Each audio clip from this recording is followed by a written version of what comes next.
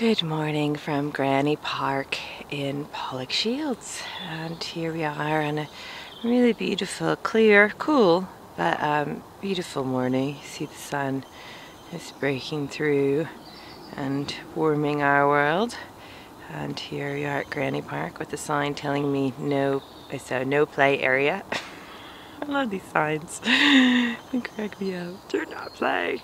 Get in your cage. Of course, conversely, what happens is this park is like, because there are three wee parks on this road, and then there's the square park where I dance in the cage, where they're doing construction right now.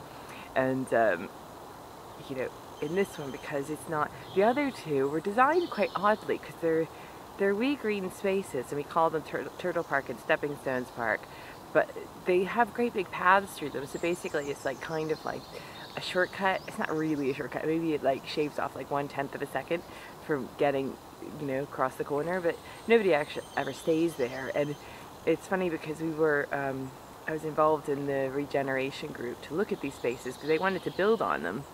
And then the residents don't want to put any benches or anything like that because they don't want to encourage kids to be doing all kinds of nonsense. It's really, I just find it absolutely hysterical because, you know,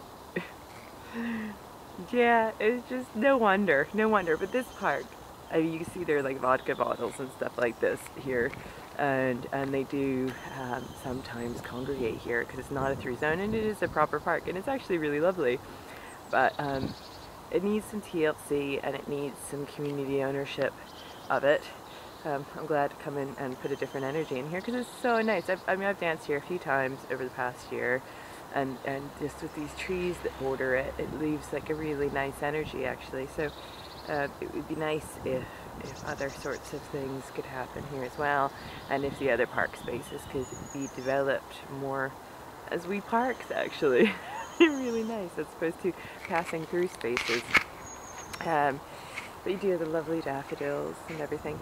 But today was another quiet dance for me. I'm not feeling 100%. Had a bit of an upset tummy the past couple of days, which leads me to what my dance was today, because I got thinking about this, because I mean I just have a little bit of an upset tummy, and how much that hinders my existence, and the fact that I don't want any food. I know, that's like normally one of my favorite things, and now it's like I have no appetite whatsoever, which is just wrong. and I got thinking about the fact that the biggest killer in the world is actually diarrhea from unclean water, and you know how stupid that is.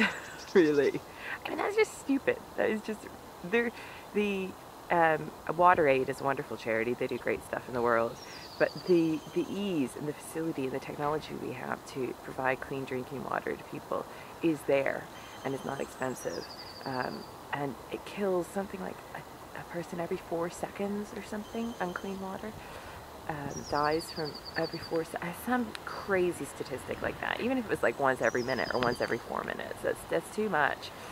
It's far too much. You know, one a day is too much. And you think how much resource we throw into other things that, you know, kill one person every 6 years, which is still too much. But the technology is there, and you think how many geniuses are being lost to this very curable killer. So I was dancing for that, and I was putting energy towards that in a positive way. I was thinking about clarity and clean water and generosity, because Forbes just listed the top 10 richest people in the world yesterday, and there are some, you know, there are more billionaires now than there have ever been in the past. At the same time, you know, like I've even noticed in Glasgow, more homeless people. I never saw as many. When I first moved here 11 years ago, you'd see big issue sellers who were generally young men who obviously were coming off of some sort of substance abuse problem, which is a very complex thing. And you got the sense of, okay, well, this is what is happening for them. In the States, homelessness is so common, you just blank it out entirely, which again is, I think it's a crime. It really is a crime of humanity. And you just think, you know, how many billions do you need and why? At what stage? You know, but the thing is, you know, it's like I said before, I think you can blanket.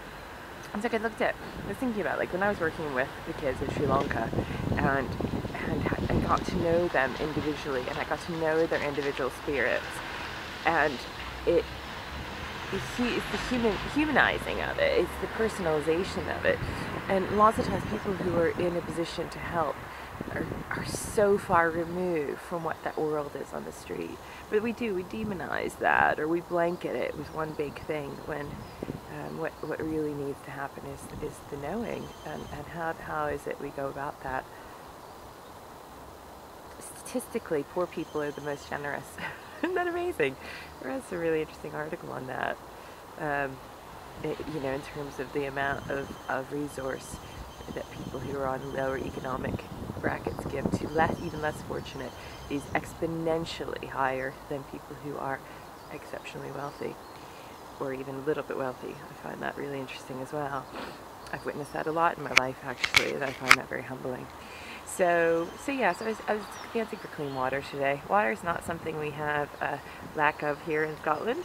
So, you know, as my watery nose, just to prove the point. You know, as I was walking here, I was avoiding the great big puddles that have not yet gone away from the storms yesterday, and but it's quite a big issue in our world. So yeah, that was my dance for today. So I'm going to continue on. Don't know where I'll be tomorrow. As I said, it's really early for me to go down to Vermont, because I would go down there. Actually, the earliness probably isn't a factor. It's just that I'm not really feeling 100%. That for me to get down there and to get back is probably not the smartest thing. So we'll see what happens. Anyway, if you have any wishes you want me to dance for, please let me know. And